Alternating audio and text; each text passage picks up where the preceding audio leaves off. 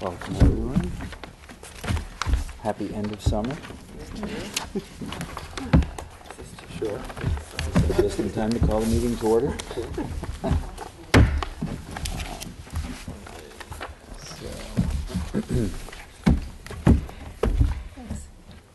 We have the minutes of June 12th, 2015.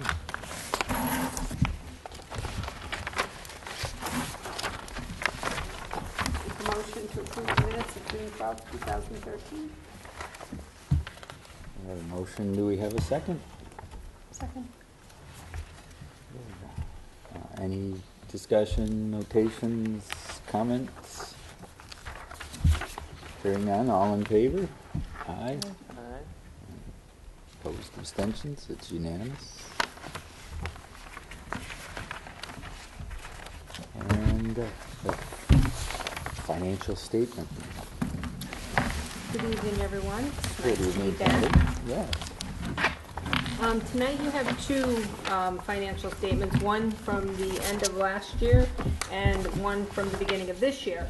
You can tell them apart because the fiscal year date is in the upper left-hand corner. So I'm going to start with the 2012-2013 one, and if you look at the last page, we expended all of our budget except for about $733, and that was the difference between what we had encumbered and what we actually had the bills come in at. We were able to make all the purchases at year end for the technology and the school improvements that you had approved, such as the design fees for the door and the playground upgrades. Unfortunately, neither has happened yet. This year, we're just starting to pay some of our summer program expenses as well as our regular monthly expenses, such as utilities and transportation. Payroll for teaching staff will begin next month. There are a total of 9 warrants for you to sign tonight. There's some encumbered funds. There's the Nature's Classroom revolving, fiscal agent payroll for August, the monthly expenditure warrant, an after-school program, the River Valley Day Camp, the summer day break, and school choice. We also have the payroll sheets for the 12 periods. That'll take us to the half year so that you wouldn't have to sign those afterwards. I'll take any questions if anybody has any. Good question. On the expenses that you said we've paid for but they haven't happened yet, did you mean that you've actually spent money on things, or just that it's budgeted so it's taken We've care of? encumbered the funds to have the projects happen, but the projects haven't happened yet. The door project, you had given us authorization to pay for the design fees. Right, The door project got pushed back because of the lead time on the doors was a lot longer than they had anticipated, and the playground improvements haven't happened yet because Mr. Lesko has been busy with all the other summer cleaning and everything, so that'll happen probably this fall. But we've encumbered the funds, set them aside. Set them aside. Set them aside Okay. so that we'll be able to pay for the expenses when they do occur. Without impacting this year. Without impacting this year, exactly. And what happens to the $733 left over? That gets Does that returned go to the back? town. And there still may be some difference there, Mary, as we pay the left of the encumbrances. Like there could be a difference in shipping what we estimated and what it actually came in. So it could be a little higher when all is said and done and all the encumbrances are flushed out. Okay. Very good. Just what happens if that number's negative? Just practically speaking with us in the town. If this came out to, end of the last fiscal year, negative $1,200. We would then, I would have come to you at the end of the year and told you that I was forecasting a deficit, and we would have probably requested to use some school choice funds to offset the deficit, because we can't end in a deficit. And the other possibility above and beyond that is to ask the town to consider a warrant article To give us the money. to somehow fund the expenditure. But if it's in the right price range, normally, as Patty said, it would probably come from school choice. That's really the only revolving type fund we have available to us anymore. So. Thanks. Great questions. Any other questions? Hearing none, we have a public comment. Do we have any public comment tonight? The silent public? Well, I'll take the public comment opportunity to say welcome to Marty as our new superintendent. Thank you. Nice to have you here, and Nice to be here. it's been nice to get your communications during the summer and an update on where you stand. So Sure. welcome, and Thank you. we look forward to working with you. We can cover unfinished business pretty quickly. There isn't any. That's right. And we're down to new business. We get to talk about policy proposals. Did we have a presentation tonight, or is she? She is coming. I told her she Okay. was on right after the policies, so Okay. that That's was good. the plan. We've got a surprise agenda item. Louise is coming in to talk about report cards. So just to let people know if we want to put that under reports maybe, or I don't know where you want it. Well, I was thinking maybe after we discuss the policies. Okay. And Sure. because I know Janine's including some of the summer maintenance projects and personnel changes are all under the principal's Okay. report. So, Sounds good. okay. So we'll begin with the alphabetized policies. Well, I can talk a little bit about these. These are not, terribly exciting policies, but when we see that we can simplify things or clarify things, we try to do that. So, as has been past practice, we hand out the proposed policies to you one month, and we vote on them the next month. The slightly confusing thing with these policies is that they don't convert apples to apples. So in other words, when you look at some of the existing policies regarding agenda preparation and dissemination, and then you look at the proposed policies, it's not exactly the same wording. The main thing to keep in mind is that they're very specific. They incorporate any new changes to the law. I would encourage everyone, especially having to do with open session and executive session, to read up on the proposed policies. These are policies that have been followed by local school districts, and they were all examined by our attorneys prior to bringing them to your attention. So that's what I have, and I would ask that they then be put on the agenda for approval for the October meeting. Okay? Yes. And one question I had, it's not a term that I've seen very often, or maybe I've just never really recognized it, but I'm wondering what constitutes the executive staff. Where did you see that, Ken? It's in the very first sentence under agenda preparation and dissemination. Is this for the new one, the proposed? Yes, the new one and the old one. It's in both. But it's in consultation with the superintendent of schools and appropriate members of the Well, executive it's a new term that I've staff. coined, so, no. I'm going to have to ask for clarification on that, because I'm not sure exactly who that refers to. I would But assume I it's. I would it's assume it senior would be this group, administrators yeah. or- But I've never, no offense intended, if we have executive staff, that's wonderful, but I've always thought of them as administrative Right, colleagues as opposed to They are, executive they are. staff. Yeah, would you like to do that? Be a We can- CEO? CEO, sure. You know what, let me ask for clarification on that, because Sure. I would assume also that it would refer to the principal and the assistant Yeah, principal. I think that was really my primary question as I read it. Everything else seems to follow along pretty well, but executive staff just struck me as nothing I'd seen in any of our other policies, so. We did borrow this from Amherst, and so perhaps it's a term. There's the They- explanation. Yeah, there's- Maybe we should have the answer then. There it is. Change it to administrative staff? Yeah, Yeah, I mean, it's just, Yeah. or senior because that's what it's administrative intended for, staff. Put your so. Right. senior administrative Right. staff as opposed to just, however you wish to do it, it's like, I don't know who the executive staff is, I don't know who I'm supposed to consult with here. I don't either, so we'll change it. Okay.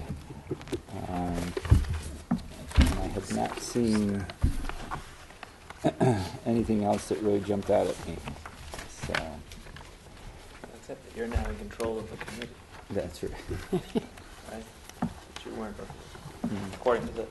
Right. In terms of the agenda setting. Right. Yeah, I prefer the superintendent in consultation with the chair, but if we want to word it this way, there are probably some chairpersons that would like to have total control.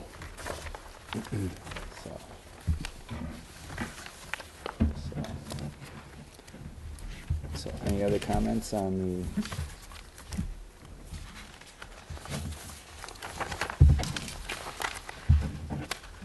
How do I always lose my agenda? Do you always- Oh, well, the next thing, I had suggested that There it maybe is. we have Louise. Louise, she did make it. She's here. Hello, Louise. Yeah, one of the things, Louise is going to pass out some materials, but I know you've heard a lot about the Common Core standards and perhaps PARC and the new evaluation system. And one of the things that's come out of that is the proposed new report card system. Where would you like to sit? We have an extra chair. And the teachers in Deerfield are going to be presenting information to parents on open house. So we had thought, which is why it was not included on your agenda, we realized that your open house is prior to the next school committee meeting. So we are going to have, Louise is going to be going to each of the school committees in September to present proposed new report card. Usually you see me at MCAS time, but this is actually more fun. Good evening. Glad to see everybody. We have worked for the last year on examining our report card because it no longer matched the standards that we're being asked to teach with the Common Core, the Massachusetts standards, and teachers were struggling with how to take a document that was created 12 years ago, which is the report card we've had, with standards that we're now teaching. So I'm going to take you through some of the rationale and show you, give you a sneak preview on what it looks like. So in these folders, on your right is the retiring report card, and behind it is the new one. And behind that is a parent guide. This is a draft. I still have to tweak it a bit, but we're going to give parents a lot of information about what these new report cards mean. So I'm going to start with what is a description of what standards-based grading is. You've all heard of the Common Core standards, these new national standards that have been sweeping the country. 47 states originally signed on to them. There's standards in math and English language arts. A few states are starting to pull out of the Common Core standards. Some of us speculate that they don't want to be compared to students in Massachusetts. Massachusetts students are the highest achieving students nationally, and they're creating some exams, the PARC and the Smarter Balanced, that are assessing kids against the same standards. So there is speculation that those states that are lower achieving are getting very concerned about how their students are going to look and how their schools are going to look. But we're hanging in there, Massachusetts, because these standards come from a long line of research, and they're rigorous, and they're actually quite exciting. So we teach the standards, and now we want our reporting system to match those standards. So what does that mean? Well, on the left is a yellow piece of paper. I'll take you through some of what is recommended about standards-based report cards. First, they should be clear and meaningful to all the stakeholders, meaning the students, the teachers, families, and anybody else who needs to understand what is on that report card. So how are we going to help make that happen? Well, teachers are going to distribute them at open house. I'm planning to make I was originally going to do a video, but I think I'm going to do a screencast showing the different components. And a screencast is like a slideshow where people will be looking at the components of the report card while I narrate it, so that that will be consistent. And parents will be given copies, a blank one, of course, that doesn't have grades in it, so they can take it home in September. And then if they have questions, they're actually not being distributed until December, so they have a long time to sort of ask questions. They'll also be discussed at parent-teacher conferences in October, where teachers can give an update. So I'm just giving you the background on how we're planning to roll these out. Also, the recommendation is that grades should reflect academic standards demonstrating what students know and are able to do. We're taking away any hint of subjectivity. Traditional grades, A, B, C, are as variable as the individuals grading students. Anybody who's been through a school that has more than one teacher knows that actually the variability all lies in the teacher. Students can have the exact same skills and from one teacher to the next get a very different grade depending on teachers weight it, what kinds of questions they ask, etc. We're taking that away. It's too important that students achieve these high standards to leave that to any question or any doubt. So all of our grades are going to reflect learning targets that are aligned to our curriculum, and I'll take you into the specifics of that. Non-academic indicators are important to understanding how the student interacts in school, understanding about the student, but they should be reported separately from academic grades. In other words, behavior. That shouldn't be factored into your math grade. Turning something in late even, that's a behavior. That's not how well you do math. So we have separated those. We still comment on those. Students are still held accountable for turning homework in, for turning things in on time, etc. But they're not averaged into any kind of grade because it often is an issue of behavior, not academic ability. So those are separated on our report card. Teaching essential standards and providing multiple opportunities and methods for determining proficiency. Everything isn't going to hinge on one assessment. We're asking teachers to look for what we call evidence of student learning in their daily work, in their homework, in small assessments that are done in school, in performances. There are lots of opportunities to look for evidence that a student understands something. And a quality report card needs quality assessments and rubrics behind them. And I'm going to show you just a few of what we are bringing into the district to ensure that we are being standards-based and that we have a clear definition of what those standards, what does third grade standard in computation look like? What do students have to be able to do? What do they have to understand? And also professional development, including the work of grade-level professional learning communities. We are getting together frequently throughout the year with grade levels to look at student work, primarily in writing, to ensure that we have calibrated our standards, that one teacher scores exactly the same as another teacher. What's going to be worth 4 points in one class would be 4 points in the other. So we're going to be working on that. So what does the report card look like? So these are what is recommended to ensure that it's successful and that it's held to a high standard. On the back are some do's and don'ts that I'm planning to go over with teachers, and we don't have to go through each of those, but these are recommended from, this is the work of a gentleman named Michael Connor, who has written widely on standards-based grading. And there's some very strong recommendations on there that we still have high expectations of behaviors, but we're not factoring them into grades. We still have collaborative and cooperative groups, but group grades don't count as a grade for a child. Knowing and understanding those standards, etc. So this is a huge list that really most of our teachers' practice already embraces most of this, but we'll be ensuring that everybody understands all of these do's and don'ts. So here's our what I call our retiring report card. It's probably familiar to any of you who've looked at your own children's report card. I took a 4th grade example. So taking a look at it, we used to have A, standards met and work is outstanding. Okay? But what does that mean? There wasn't a clear definition of that. What is outstanding work? For one, in one classroom might not be the same definition as another teacher across town, as another teacher right next door. B, meet standards. C, approaching standards. This was our first attempt at going standards-based, but it was really a half step. We've taken a further step. We also graded on progress. Excellent progress, good progress, some progress, minimal progress. Very subjective, frankly.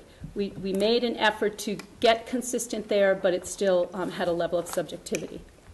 And then looking down to reading, there was 1 grade for overall achievement, and then we commented on the progress in comprehension, fluency, decoding. So let's take a look at the new one just for a comparison. Here's the new report card. The first thing you'll notice, the old one just had sort of on the front was a picture. On the front of the new report card are skills that support learning. The teachers requested that it was the first thing because these are all really the behaviors that matter no matter whose classroom a student is in. So following the rules and procedures, demonstrating respect, solving problems, listening actively, etc. These are the things that across the board are good school behaviors, skills that support a learning environment, skills that support a student in learning. So that's coming A number 1. And that's something that parents care very much about seeing first. How is the student interacting with peers, and how are they setting habits and lifelong habits of learning? And so our new key for the skills that support learning, M means meets the expectations, that the student is consistently demonstrating that skill. So for instance, keeps materials and workspace organized. There are some students consistently who can do that and who demonstrate that, and there's some students for whom it's still challenging. They might get a progressing. They've seen some growth. For a student who isn't making any progress there, a parent would know that too. Growth needed. That would be the indicator. Behaviors and skills do not meet expectations. Additional practice and growth needed. That's very clear. And then for some students who do this, can demonstrate a skill so successfully and consistently with very little support, they would exceed the expectation. We expect students need help, support, reminders. But for some students, we can give them that M+. They have mastered it, they have met the expectations and done more. So that's for the behaviors. Inside, taking a look at reading, where before there was 1 grade and 3 little progress indicators, we've now followed the Common Core and Massachusetts standards, and students will get a score in how well they are achieving the standards broken down by literature, informational text, and then foundational skills. Because some students might really excel at reading poetry and stories, and then informational text is challenging. So how did we do with that before? You know, we didn't have an opportunity to demonstrate that in our old report card. So this gives parents much more information about specifically which skills that match the new Common Core, our new Massachusetts standards, their children are mastering, an M in the academic key. M is mastery. You have got it. Mastered this skill. P, progressing. B, beginning. N, not yet. And then for students who've gone beyond mastery, and I'll show you how we're going to tell that, they would get an M+. That means you've mastered it, and then you are going beyond your grade level expectations. So that's just, for instance, reading. Writing, we used to have 1 grade. Students would get a B in writing, and then developing how well they were progressing in topic development and conventions. We've now broken it down by the genres that students are going to be responsible for writing. So they might have a strength in writing narratives, but not as much in informational text. parents will know specifically what their children are excelling at and where they're needing to do some more work. Math, just a glance at it, 1 grade versus the right side of the page, it is broken down by all of the domains. The purpose for this is not to overwhelm people, but to pinpoint exactly how students are doing in these new standards and to make clear to students, you didn't earn an A, your learning has demonstrated mastery of multi-step word problems. You've demonstrated mastery of understanding factors, but you're progressing in analyzing number and shape patterns. We're going to have evidence. What teachers are going to be doing is collecting evidence of that. So there's some of the differences. I'm not going to take you through everything of what our retiring report card that does no longer serves our purpose, our need, and the new one. So how are we going to tell if a student's mastering? Well, we have a number of assessments in this multicolored packet. This is evidence of learning. As I said, we're looking for evidence, not just test scores, not just one time, but where's the evidence? We do have some on-demand assessments. We're now going to have an on-demand, meaning students will do it in class within a particular period of time, pre and post, before a unit to see what the student's skills are before teaching, and after the instruction to see the growth. We're now going to administer those in narrative writing, informative, and opinion, as well as writing about reading and what's called a CEPA, Curriculum Embedded Performance Assessment. These are some things that we've piloted this spring, and teachers are going to identify one that they're going to implement in their classrooms. And these integrate content into writing and reading. So for instance, in 3rd grade, Simple Machines is one of our science units.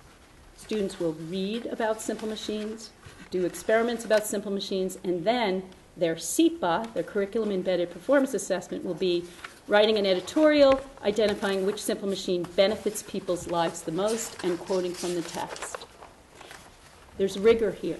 These are the kinds of skills that we didn't used to ask 3rd graders or elementary students to achieve, and the new standards are demanding that. And we are teaching to it, and we now have assessments in those areas. And I'll give you on the left, I'm going to show you how we can tell if a student is on grade level or not. Here's an example from the Lucy Coughlin's writing. It's a rubric. We're going to increasingly be using rubrics. And this rubric is a really good example because this is for 5th grade informational writing. And the student's piece of writing will be scored on various dimensions. And as you can see across the top, it says grade 3, grade 4, grade 5, grade 6. That's because if it's a 5th grade student and their work is in the grade 3 area, we know they're not mastering the grade level, but it also shows us what the next step is with that student. So, for instance, overall, for informative writing, a grade 5 grade level piece, the writer would use different kinds of information to teach about the subject, sometimes including little essay stories or how-to. But a student down at a 3rd grade level would teach readers, put in ideas or observations. It wouldn't be as elaborate as what we see at 5th grade. At the same time, an advanced student, there's a very clear descriptive of what 6th grade looks like. So it's no longer an opinion of an individual teacher that this student is above grade level. There are clear, specific descriptors that we can use to have evidence of exactly where a student is on that continuum. It's a process. It's a lot of learning for all of us, but we're going to be working very hard and regularly with teachers to ensure that we have what I call calibrated our scores, that your 4 is the same as my 4, and that we agree on it. And we're going to do that by looking at lots and lots of examples, authentic examples of student work. And so I've included a few just examples of the kinds of work we'll be doing to measure that, and I also included in many of them a little kindergarten piece. There's an example, and we're starting to scan in pieces that are evidence of either meeting or exceeding the grade level so that teachers can look at real pieces of our real students that really meet or exceed standards to ensure calibration. And we also show those to students. So if we're starting a unit on opinions, we can show first graders or third graders, here's a real opinion piece a child wrote in our school or in our district. So that's where we're heading with our new report cards. They're going to be distributed 3 times a year as opposed to twice. So parents will have an opportunity to see how their child is doing more frequently. And they're more descriptive and they're more standards-based. So, any questions? I have a question. These Yeah. are, not only are they standards-based, they appear to be grades-based. So are you going to have a grade 4, a grade 5, a grade 6? Oh, yes. This So is you'll just, have a yes. standard report card. Yes. And as I look at the Common Core or the standards within each subject area, isn't there a possibility that those could change from year to year? Well, third grade is going to have different standards. No, Yeah. I'm not talking between the grades. You but mean in the state? in No, the state, or is there a possibility that these documents will need to be revised or reassessed every year to make sure that the standards are... Well, we'll ensure. Staying Yeah, in we'll line. look at them. And the beauty of digital world is that if something becomes no longer matching what we're doing, we can delete it. And yeah, this is what we're rolling out. If we're finding that parents are struggling to understand it, or students, or it's not meeting our needs, I'm actually going to invite parents to give us feedback. It's at the end of my pamphlet with my name and phone number, but I also will in the voiceover to say, if you have questions, please don't hesitate to ask, or if you have feedback. If this is better information, or if this information is confusing, we want to hear. We want to have that dialogue. But until parents get one, they won't be able to give us real dialogue, because they know their child, and they see this new document and whether it rings true to what they're understanding. So certainly this could change as the standards change. I don't anticipate the Common Core is going to change for a while. They are, nationally, they're spending lots of money developing assessments based on these. In fact, we'll be piloting, not in this school. Our district is piloting. Not Deerfield. Not Deerfield. Some of our schools got of us, chosen to pilot the new assessment, which I'm actually thrilled, because it'll give us a peek into what it's like for our kids. It won't count, but they will participate in 3 of our schools. Frontier and 2 of our elementary schools have been randomly selected by the Department of Ed to their first rollout of what's called PARC, the new test that's being developed by many states, a coalition. And it will give us information about how students respond. We're going to ask the kids after, what was that like? Was it hard? Was it easy? Was it fun? They're trying to make them computer-based. There are a lot of changes, and we're doing our very best to keep up with them. Frankly, do we have every single piece of the curriculum perfectly in place right now? No, we're continually working on it. But we didn't want to wait until everything was totally in place and shackle teachers to an old report card dated, no longer reflecting current thinking about learning. So we're all in a transition and a learning. If you go out on the internet nationally, everybody's putting out standards-based report cards from Oregon to California to Colorado. Across this state, I've counted 50 or 60 communities that already have them posted on their websites. We're not that different in how we're looking at this. In other words, does the student meet this standard? And the standards are aligned with the Common Core. So we're not doing anything that different than what others are doing. We're all being asked to keep up as best we can with these changes. And the changes actually, I think, are good. We're asking students to do more meaningful kind of tasks for assessments. I mean, writing an editorial, which simple machine would you think is most useful? That's meaningful, because you've studied something and now you put into words your opinion based on information. And this all came, Common Core came from college and career readiness. The colleges were saying, Students can't write these papers. They want to write these personal narratives. We, for years, have taught kids to write good personal narratives. Write about the time you went to grandma's house. But an academic skill, an important one, is removing yourself from your own opinion and citing evidence from texts. And that is the huge focus, one of the huge shifts in the Common Core. So we're teaching children from very, very young to write informational texts. I put that little kindergarten sample in. Kindergartner read books about plants and wrote that piece, 14-page book with information about plants. We didn't used to do that kind of writing. So. Is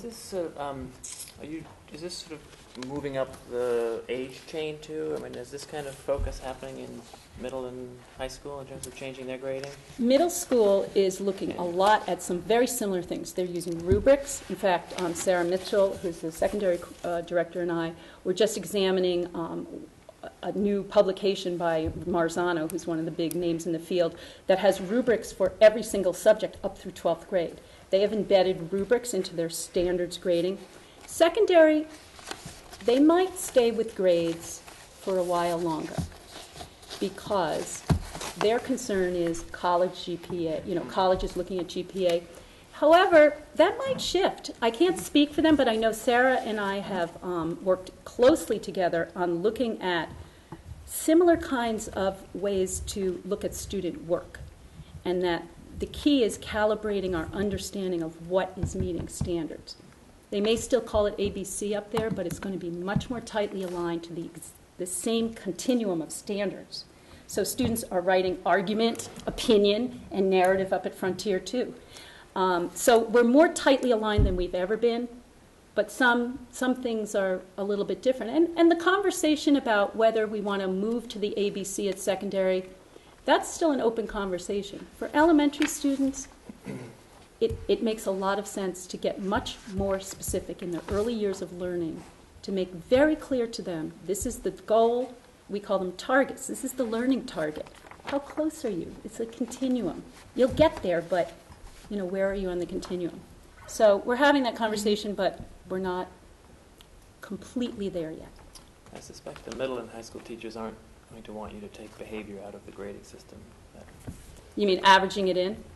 No, taking it out like you are in elementary. Yeah. I suspect they would like that tool to stay there. They do have a weighted system there, which it's open for discussion as to how much weight and importance they put on homework and behavior. But I was telling Louise there are a number of charter schools, high schools, that have standards-based report cards, and that does not seem to have hurt them when they apply to colleges. So I think it's the natural progression as we introduce here at the elementary school. Yeah, and the research is very clear. You need to separate those two and clarify where students' learning is versus, you know, I like it. yeah, they handed it in a day late. Does that mean they don't know it? That will be graded. If you're handing things in late, parents will know it from the front of the report card, but it's not going to be averaged in. Did you have a committee of teachers and administration to develop this together? Yes, I didn't dream it up by myself. And it was in development all last year. Yeah. So this has been the culminating, project of a year's worth of study and discussion. Yeah, and then we brought grade levels together, and they commented and said, "Ooh, this, you didn't put this in. This is really important in our grade level." So we did it grade level by grade level. Teachers got drafts, gave feedback, and it's really a collaborative effort. So I'm excited about it. I think it's more informative. The shift, and I will forewarn all of us, the shift that's going to be challenging for some is moving away from grades in grades 4, 5, 6. Teachers are delighted because they understand that giving a student a grade isn't as clear as standards, telling you which standards you're achieving and where you are on that continuum. But families are accustomed to grades, and they understand what they think that means. And so we're going to have to do a lot of education around that. And I am very open to any questions and will welcome and invite dialogue with families about what does this mean and how can we move it to a place where your child understands it, you understand it, and you're comfortable with it. But that's sometimes some communities who introduce them too quickly without giving parents time to digest. They can take it home and look at it and call me up and say, why is this on it? Before their child ever gets it, the blank. They sometimes run into trouble when the first time parents have ever heard about it is when their child comes home with it. We are not planning to do that. We're planning to give parents lots of opportunity to digest, ask questions, and understand it. You said at the open house, teachers They'll get a will blank, present. yeah. And as I said, I'm planning to put a little slideshow so it'll be consistent and 2 minutes. I'm not going to do this whole, but about what you should expect. And if you have questions, call me. And I'm happy to have that discussion with parents so that teachers don't have to be fielding all of that, as well as I'm encouraging teachers to, particularly in the upper grades, give their students a blank one and say, guess what? This is what you are accountable to. Think about yourself. Where are you right now? Where's your evidence that you are achieving this? And having students, because a lot of research says that if students are involved in self-reflecting and giving themselves feedback, like in a checklist format, they learn more. Because it's not that the teacher gave me the grade, it's what my work demonstrates. And an example of that is one of the checklists that we're using. All of this rubric is for the teacher to see, because you certainly don't want a child who's struggling to see you're on a 3rd grade level. That's not going to. But the student would see all of the skills in a child-friendly language that would say, I wrote an introduction that helped readers get interested. Not yet, starting to, got it.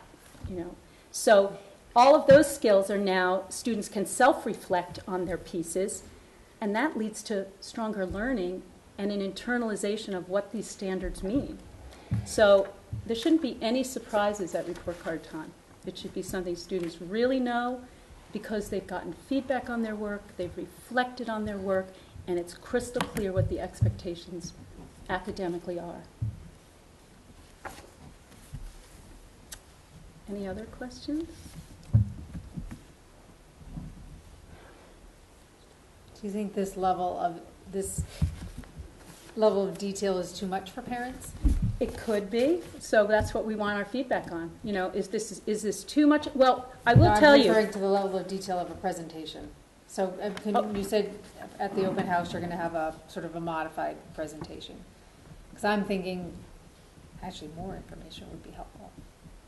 Okay. Well, I'm planning to put together sort of a slideshow that will have a lot of information and a quick narration and then links to more information if parents want to look more and understand more.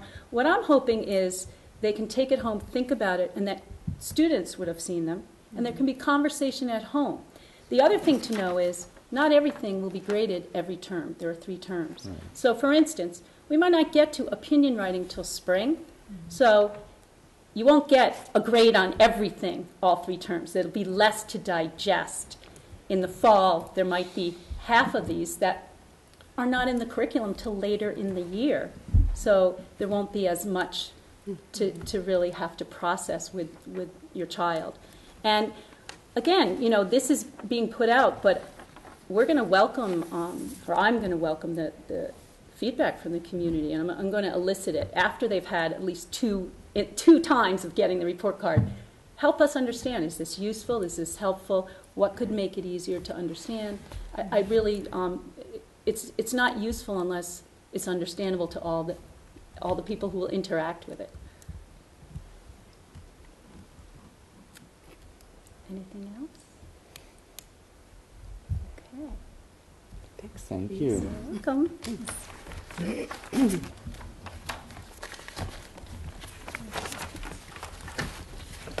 you leave me with an extra packet? There was one right here. I think I have that from that. Yeah, you have. Oh, you have I'm the getting same it from things. everyone. Thank you. Yes. Okay. Is that- Make sure my own daughter did her homework. Thanks, Louise. Thank you. Thanks, Louise. Oh, some more ones.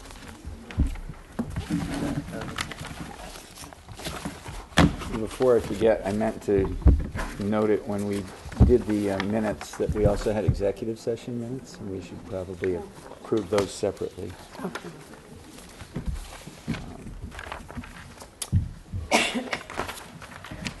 Do you want to do that now? Or Why don't we do it now Okay. before I forget again? Okay.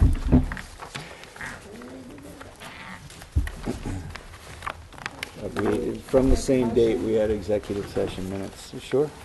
Motion from Mary. To approve the executive session minutes from Wednesday, June 12th, 2013. A second. James seconds. Any discussion on the minutes? No, except I thought I read something in these new policies that you actually had to go into executive session, to approve the executive session minutes. Not that I'm saying I would need to or want to. But Well, the do executive I session. recollect that somewhere? in the- Well, generally, executive, maybe, but I didn't read that. Generally, executive session minutes, we vote on them when the executive session topic is no longer needed to be executive session, per se. That makes The sense. negotiations are over, we On this voted the one. contract, on this one. Yeah, makes And you sense. won't generally see executive session minutes until we've reached that stage. So I believe in the past, we've typically voted these in public session. Yeah, we used to do it once a year. Right. We generally do it once a year, but this happened to be in here with the June 12th, so. And it's a topic that's part and parcel, so I figure we should probably vote them tonight. But that's just one. Marty, you can. Right. Well, I think Donna had said she was going to include all of the executive session minutes in next month's agenda. Right. So, Well, these just happened to sneak in here this month, so they're in the documents. But you're right. Can I just, we zoom along, back to the proposed Policy? policies. Mm-hmm. Marty, this, I think there's a typo in the proposed oh executive good, tell me, because I'm session going to one. change the word executive anyway. So, I'll get you a clean copy next month. So executive sessions, BEC2. Oh, I'm sorry. Executive sessions will still be executive, though, right? So in those minutes, there's something on page 2, reasons, for number 2, it says, one of the reasons we're going into executive session, to conduct strategy sessions in preparation for negotiations with non-union Non-union. personnel, or to conduct collective bargaining sessions or contract negotiations with, I think that should be union personnel, not non-union again, because you're not going to have Correct. collective bargaining with a non-union. And I believe non-union is hyphenated. It should. That's Okay. amendment. But so the first one, I think, is non-union. The other one, I think, should just be a union personnel. So next month's agenda will include that correction, plus the word executive will be gone, Mhm. replaced with administrative. That's the first meeting.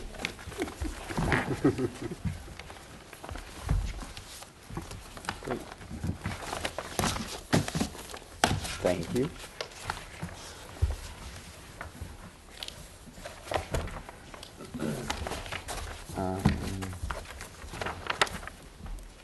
Summer, any other? Good. Summer building maintenance update? You want us to do that now, or? Yeah, you can do that as part, it Yeah, it's isn't part of the however you want to principal's do it. We've report, got or? building Jump maintenance. in It now. is, it's part of the principal's report that I was going to talk about. Okay. And the big message is there wasn't any really big, huge, big ticket items that happened this summer. We had deep cleaning, of course, which is a challenge at Deerfield, particularly because the building's used throughout the summer, and I think our custodial staff did an outstanding job. We got a lot of comments at the beginning of school, how great the floors looked, and the teachers, we didn't get a lot of, complaints that the rooms weren't clean. There was some painting done. The office was painted, so right up until the first day of school. You walked into the main office, you saw painting going on, but they've rearranged the main office and here at Deerfield, and I think it looks great. Some classrooms too. Yeah, and we had new blinds in various areas of the building, which are really important because, as you know, classrooms aren't air conditioned, so those blinds really help keep the temperature down in the warmer months, especially right now. And was a recommendation from local authorities, as a security measure, that there were some rooms that had non-working blinds or missing blinds completely. Mm-hmm. And then we had landscaping out in front, and there was Principal Heil was going to talk about big thank you to the family, the Battisti family, Bilek and Risley families too. That was for the front garden. We had new drives installed for the air handlers, and minor plumbing repairs. The roof leak in the 6th grade classroom was repaired, which there was a lightning rod that had separated from the roof, so they just had to seal it. And that's about it. The smart boards for the kindergarten classrooms that we purchased last year, that we could not get a summer install date, so they're going to be installed next week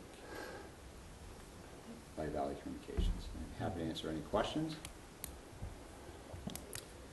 It's pretty straightforward. The doors we've mentioned.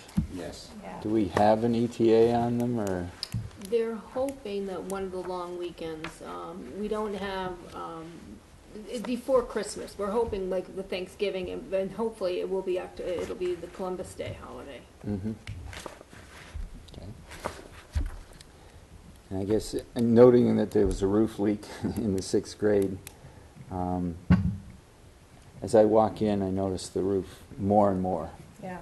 And I don't know if we can get an assessment done or if we can update for the purposes of the town, because the town has been setting money aside. We sort of setting aside at the most recent town meeting, but I think it's getting closer and closer to a critical stage. There are pieces of this roof that are just looking as old as they are, and the main cafetorium or the main area roof over here doesn't have the exposure that some of the other pieces do, but there are definitely sections of our roof that aren't too far away from needing imminent replacement. So We can check with Bob Lesko and see what the status of that is. I just can't remember the last time we did it, but I think it would be helpful to have Bob and Sean or somebody from the town get up there and walk around to get it, so that the capital planning and the finance committee for the town have a true sense as to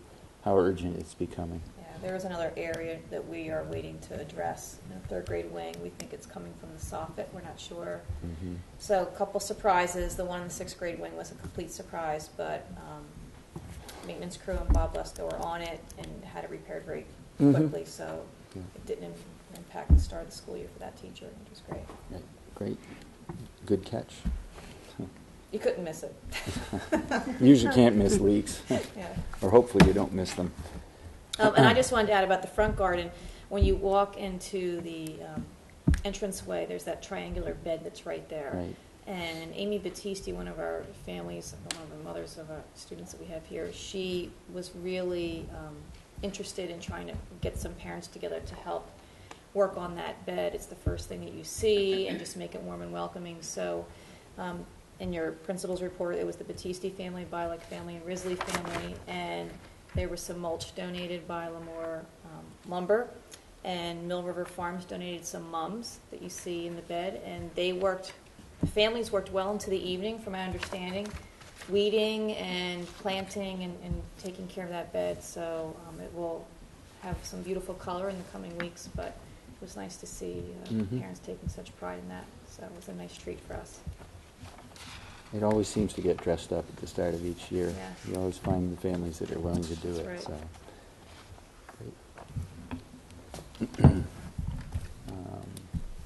great. If I follow the agenda, it says summer programs, personnel changes. Well, I Do we think just wanna personnel go to- changes were all included in your Yep. agendas. Right. I don't know, Clay had touched on, this was a very busy building. this summer. I was over here a number of times, and I really thought that school was in session through the entire summer, up until about the last 2 weeks. So I just have to compliment the maintenance crew, because I did walk around here in the beginning of August, and I thought, oh my goodness, not sure how we're going to do this. They but pulled it off. They did. Yeah. And I think the next thing is your mask delegate. Mm-hmm. But you don't have one because nobody's going to the conference. Nobody's going to the So- conference. You can't delegate someone unless they decide to go. We are still registering people if anyone's interested in going to that. I'm not seeing Nobody is anyone jump at the rushing opportunity. to. It just never seems to coincide with an opening in my schedule, so. It's a good conference, but it's a bad weekend for me this year. Mhm. Totally understandable. I just wanted to put it out there. No? So we can table or not vote, No, so. yeah, no vote needed. Okay. And we'll get to emailing of school committee packets, and I know Yeah. this is a topic near and dear to your heart. Well, I did talk about it. I have a superintendent's report that I'll pass out in a minute. But one of the things that was brought to my attention is that in order to mail all the school committee agendas and all of the supplemental materials, it's between $700 and $900, depending upon what's included on an annual basis with all the school committees. Everybody has an email address, and I'm wondering if it's something that you would consider. We did it paper form this month. In the future, I can always bring extras of handouts to the meetings if that's your pleasure, but I thought I would broach it with you and see how you felt about getting the agendas through email. And also, to be honest with you, with the timetables of some of the town halls that are only open in a very short period of time, not 5 days a week, we have our requirements to get the emails out, or the agendas out to you. And sometimes, like tonight was a good example, the agendas go out without having all of the information. So we had Louise's presentation, that was sort of added on. If they were emailed, you could make those changes up to the last minute. I think it'd be great. Sometimes the mail doesn't even come. The last meeting, I think mine didn't come until 4 days later. Okay. I mean, that's another issue with somewhere else. But. Well, that's just where you live, so. Right, exactly, middle of nowhere. Right. But, I mean, if everybody has an email address. Every committee member seems to has make an a email lot of address. I suppose. Yeah. I mean, I know I get to the end of the year, and I have all of the agendas and exhibits and everything to go through, and then I essentially whittle down to the agendas, because I figure the exhibits are all, if I don't have extensive notes written on them, the exhibits are all in the office if I ever needed to go back and put them. But I think if we can save $900 to $1,000 a year and 10 or 11 trees, we're making a positive statement. Good. Okay. So, All right. Thank you. thank you. Now I don't have to worry about getting my name spelled right on the address anymore. It's only been 4 years.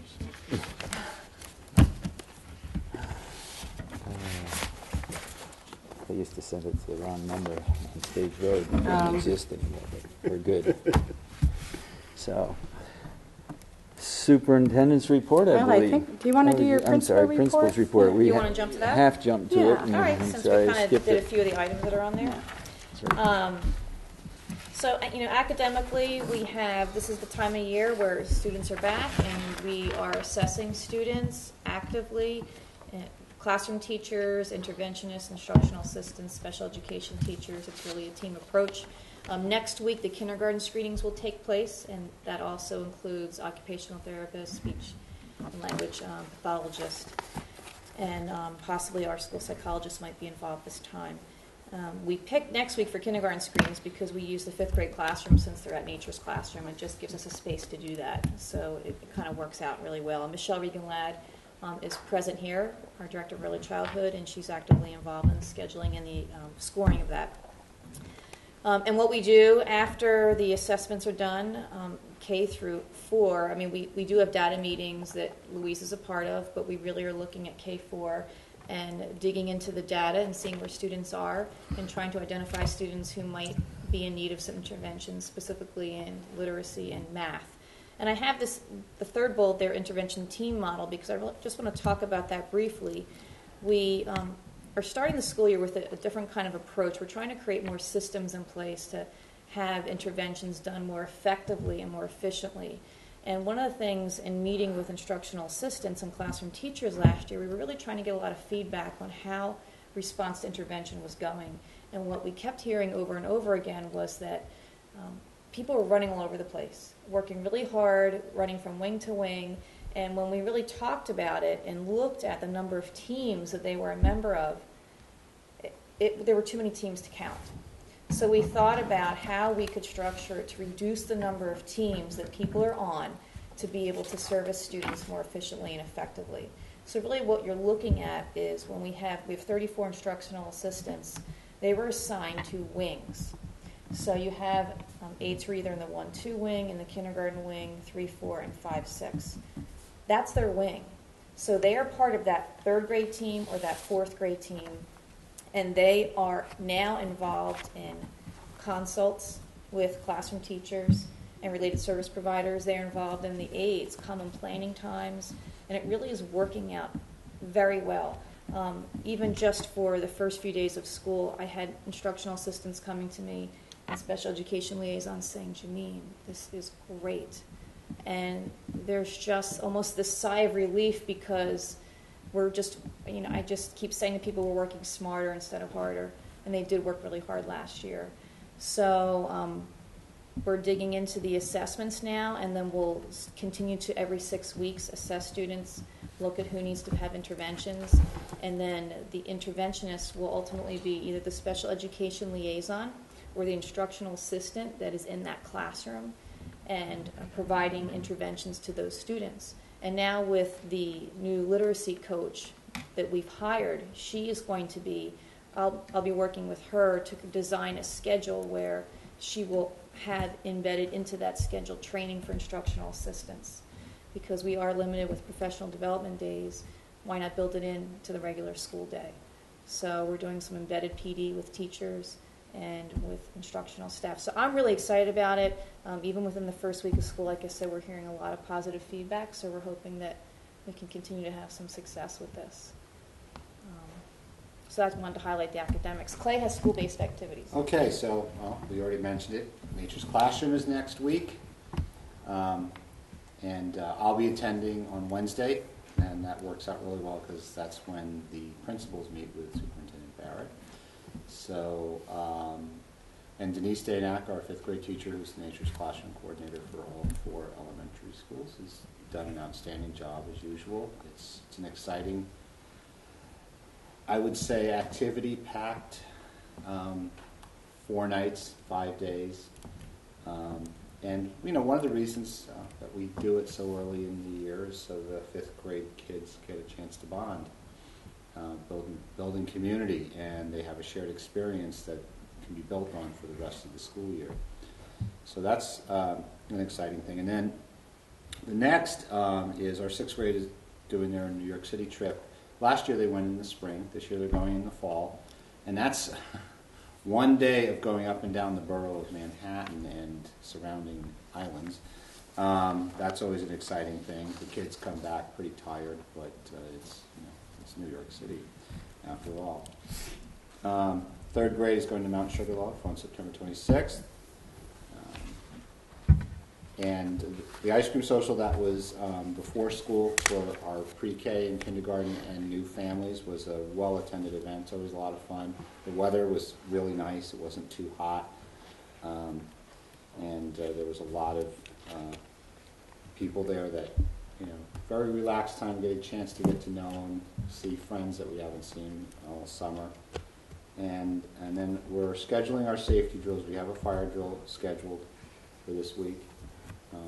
We're scheduling our bus evacuation drill We have a tentative date for our lockdown drill, and it's good to get those done early in the year because we'll have more of them, and we get really useful information early in the year on how we did during the drill that we can then try to do things, if we need to, differently in the future. You want to get on to staff? Oh, they have the Yeah. staff list, so. Yeah, but Oh, okay. yeah. So you have the list of the new staff and the new hires, and we're really thrilled with the folks that are on board. We just feel like we've hired some very talented, very smart, and people who just take a lot of initiative, and some old familiar faces.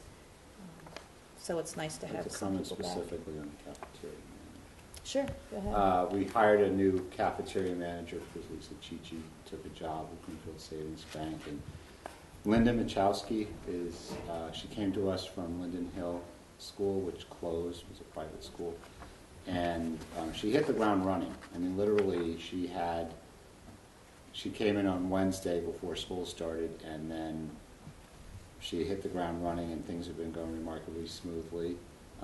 Actually, not so much. Well, We've had some technical difficulties. and we Yes. worked around them, which is a challenge to new staff, but I have to pay credit to the existing cafeteria staff, pulling together, working things out, and so I just wanted to mention that specifically. Well, I joked about how with new teachers that I had, my back-to-school nightmare was that, because we were hiring a cafeteria manager, that I would actually be running the cash register on the first day of school. Well, that actually did come true. I didn't tell you, Marty. Because the computer system was down, and Linda really needed a lot of help, so she and I and another staff member were standing at the register together trying to go through all the lunches and getting the numbers, so my nightmare actually came true. But Linda's been great, and despite, I'm glad she has come back every day with all the challenges that she's had. And the EPI training, Clay, you want to talk Yes. briefly about that? Okay, so if you want to relate this to what Louise was talking about, everybody in the school has to get trained on how to administer EpiPens. So the two school nurses, Liz Arendt and Janice Oliver, are in charge of that. There's an academic component, which is a module PowerPoint that teachers have to read. And then there is a curriculum-embedded performance assessment where you have to take, this is not a real EpiPen. Every teacher was given a training one. And after you go through the module, you have to go to the nurse's office with your training EpiPen and demonstrate to them that you can actually administer it correctly. So, Superintendent Barrett, you're going to, no, I'm kidding. I failed it last year, the first time, so. So that's I'm an expert. to have to go before the nurses and show them that you actually know how to administer one of these. That's a curriculum embedded performance assessment, and the standard would be, can you successfully administer an EpiPen? So this is something that the nurses are doing. Everybody has to do it annually. It's required, and they take it very seriously. And just in case you don't know, what you do is you remove this, you do this, and then you. But your thumb's not supposed to be on the top of it, Yeah, because the needle will come out. that's right. So You just failed. And you hold it for 10 Now- seconds. 10 And you seconds, count, yes. that's right. That's right. That's Yeah. very good. So that's not this again. This is a training EpiPen. And the reason we bring this up really is just to make you aware of how seriously we do take it, but we have so many field trips that are coming up very quickly that we're trying to just get all of this done, and the folks that are having field trips to get them trained before they go, so we know that everybody's safe. And the last item that I just want to talk about, you've heard a lot about the new educator evaluation model that we spoke and shared with you last year, and pages upon pages of documents on DESE's website about that. And, I do see this as a really positive thing, and I do see this as really, something that is going to change education for the better. Is it a lot of paperwork? Is it creating anxiety right now among staff, including administration? Sure, because there are a lot of things that are unanswered, and we're going through it and diving into it for the first time this year. But what I just wanted to speak about was the training that's going to take place in the next week for our staff. So tomorrow we have our first staff meeting. Louise and Sarah Mitchell are going to be coming over. The faculty will be in the computer lab. I've invited them to bring iPads and laptops. And we're going to get them on the Oasis, the online system, which we will use to upload all of artifacts, all of their goals. It'll be a communication device between administration and teachers. And the feedback that I received from Sarah over at Frontier is that they love it. It's just so easy to use, very user-friendly, and it's helping with this massive amount of paperwork. So tomorrow that will happen after school, and people will be online learning how to log in, seeing what the pages are like, seeing how you're able to upload an artifact, and just learning some of the simple things. And then next week, Louise and Sarah will be back to Deerfield Tuesday, Wednesday, Thursday, after school, providing optional opportunities for faculty to again come back into the computer lab and to start digging in if they're ready to start putting in their team goals or their individual goals, and provide some coaching with that. If there's faculty that would like to work in their classrooms with their team, we can be available to do that. So we're hoping that we'll have all of our goals up and running in the next few weeks. They are due by October 15th. But I want to just talk briefly about the administrative team. We met at Admin Retreat, and we were creating goals, because for principals, we have to, and administrators, create 5 goals. So we have a student learning goal, a professional practice goal, and 3 school improvement goals. And just some of the goals that we were because we were creating team goals, and the state's really encouraging team goals. Some of the goals, just to give you an idea of what the language is like, is by 2015, the administrative team will function as a professional learning community by meeting monthly to perform mini observations, discuss best practices, analyze data on student performance as measured by meeting notes, a schedule of team meeting mini observations, and an alignment of DESE's conditions of effective schools and other artifacts. It's a mouthful. It really is a mouthful. That's just one goal. That's just one goal. Some of the other goals that we're focusing on here that I have in my plan is by June of 2015, 75% of classroom instruction and learning will be directly linked to the Massachusetts standards as measured by district-wide observation forms. That's also a team goal of the administrative team. Another team goal was that by 2015, 100% of teachers will be evaluated using the DESE-approved teacher evaluation system and the Oasis online system. And then my individual goal, which I will be sharing with teachers tomorrow, is that by 2015, and this is aligned with our school improvement plan, 100% of K through 6 classroom and special education teachers will participate in embedded and collaborative professional development opportunities focused on literacy instruction at least 4 times this school year. And that's the work that will be done with the literacy coach that I kind of alluded to earlier, and also explained when we were looking to hire that person last year.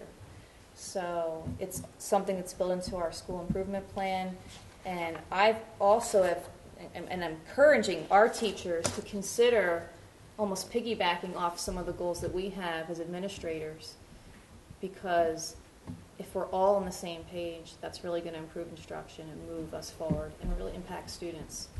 And I think if we're all in it together, we're trying to support each other, and I do believe it's going to be a good thing for education. But it's a lot, and it's very overwhelming. So we're just starting that process this year, and I know, Jamie, you've been involved in it at Amherst for at least 1 year? Yep, we did last year. And it had bumps, but we were able to see what we did and kind of smooth them out and make some suggestions about even corrections within the system and the way you input data. So, are there any questions? I just threw a lot of words at you. I didn't have them printed out to hand to you, but any questions about anything going on? I mean, overall, Clay and I have been talking. We're really thrilled with the start of the school year. It's been a really nice launch. We've heard so many compliments from parents and from staff, and we're off to a great start. So I look forward to the year. Thank you. Well, with all my talk about paper, I brought paper. You will see my reports. I like to give written or emailed reports so that, if you go back later and have questions, I'm happy to try to answer them when you get home. One to go. One to go? One more? Want to go this way? Okay. So we did have a smooth opening, I thought, of all the schools. I did, on the first day of school, had the opportunity to go to all 5 schools, and I sat in on 18 classes. My hope, I was in Whately today, is to visit a couple of schools every week. As Janine had mentioned, I'm part of the, I have to do the goal setting and meet the same standards that the administrators and teachers do. So I'm going to show you just some of my goals. I did some screen prints from my iPad of the OASIS system. One of the things that we've changed this year is that we have monthly administrators meetings. So the first half of our monthly meetings, we're going to rotate from school to school, and we are going to do mini classroom observations. So each time we have a meeting, we should be able to get into 3 or 4 classrooms per school. It's really important to have that discussion afterwards amongst administrators to make sure, again, that we're calibrating the same things and that we're seeing the same things. And it takes a while. And I also have a handout of the observation form that the teachers will be getting by the administrators that are coming through. Again, these are all on our iPads, but just to get a sense of some of the things that they'll be looking for. Janine had talked about this as part of the new evaluation system. We have purchased district-wide. It's a software program called My Learning Plan. And I just, again, not to inundate you with paper, but just to show you the what it looks like to have my goals. Now, I have my goals in there, but obviously I haven't addressed them yet, but just to give you a sense of what we're all going through. I'm really pleased we have hired Scott Paul as our new Director of Technology. This is a position that you all voted on last year to create. We did not have that position in place. He began his employment August 2nd, and we have just hired a new technician. He just started yesterday. His name is Mike Peliquin. So he will be doing kind of the nuts and bolts repairs in all 5 schools. And Louise had said earlier, I received notification from the Commissioner, Mitchell Chester, that our district was one of the wonderful districts chosen to participate in the PARC test, the Partnership for Assessment of Readiness for College and Career. This is a field test in language arts, literacy, and mathematics, grades 3 through 11.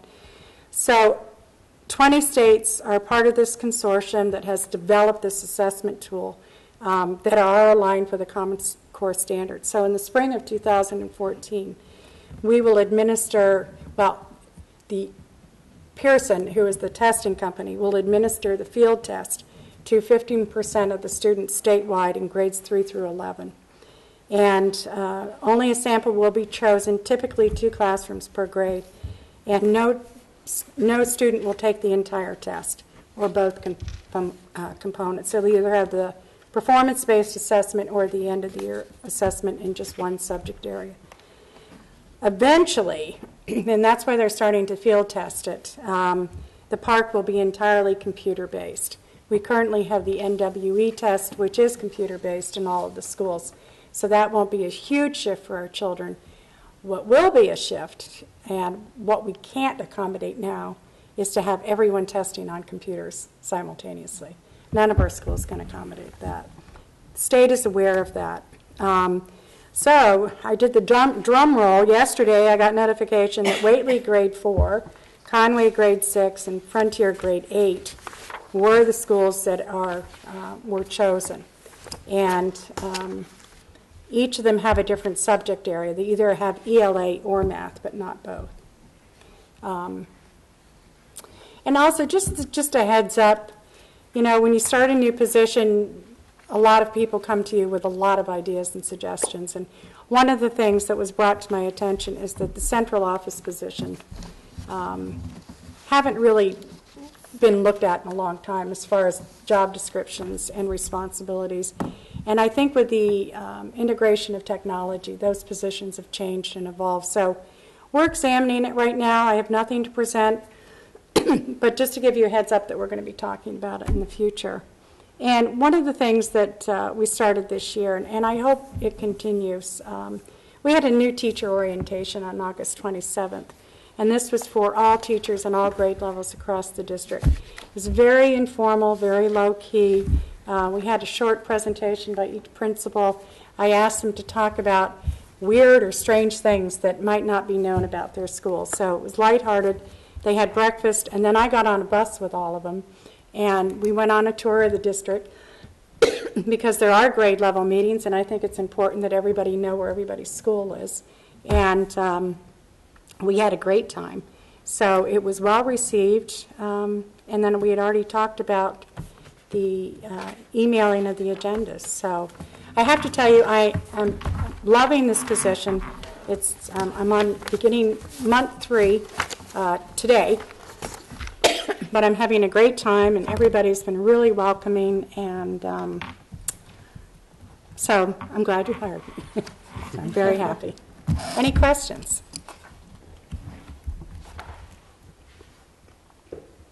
I'm not hearing any. Okay.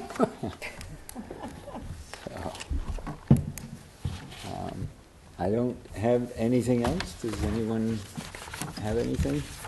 I sort of sit here and go numb as I read or I hear of new report cards, new teacher evaluation system, new intervention organization, and all of these things being integrated or taken on at the same time, and I sort of wonder where the teachers find time to teach the kids.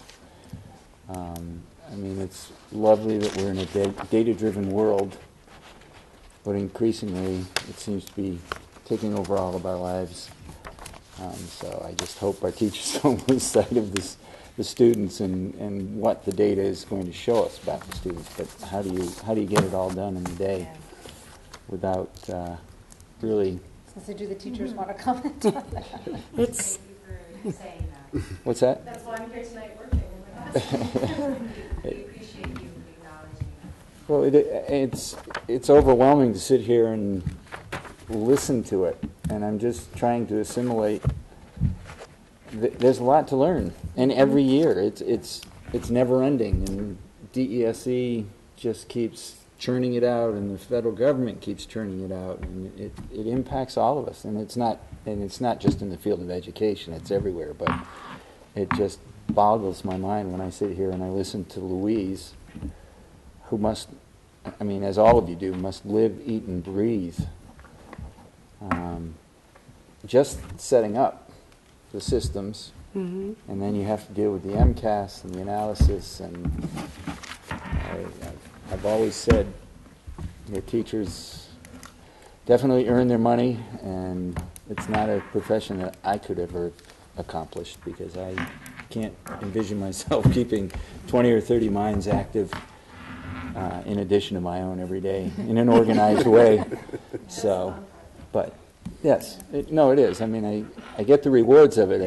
It's pretty overwhelming. And I credit administration, teachers, instructional assistants, the whole group here just does a phenomenal job. So. Yeah, I just want to comment that there are a lot of initiatives. I mean, every year the DOE, they're just tossing out initiatives for teachers. And just being in the rooms these first few days of school, and you'll see it on the last day of school, what our teachers are really good at is taking them on, and are we all kind of grumbling together at certain times and going, oh, of course. But what you see also in the classroom are those social skills and those learning habits that Louise mentioned on that first page of the report card. And they're teaching kids how to be kind to each other. They're teaching kids how to have empathy and how to have sympathy and to be compassionate. And I think those are the most important lessons. And you see it day in and day out while still balancing all these other initiatives, and that is a challenge. So, most definitely. yeah. So. I forgot to hand out one more piece of paper. Darn. I know, and I don't know if you have any interest, but one of the school committee members in Whately brought this to my attention. There's it's called Charting the Course. It's on September 21st, and I don't know if you're ever notified of this, but it's free. It's for new and veteran school committee members, and there are a couple of Whately school committee members going, so if you have any interest, I am handing that out to you. And we're not going to give you anything else. I'll save these for October. Okay.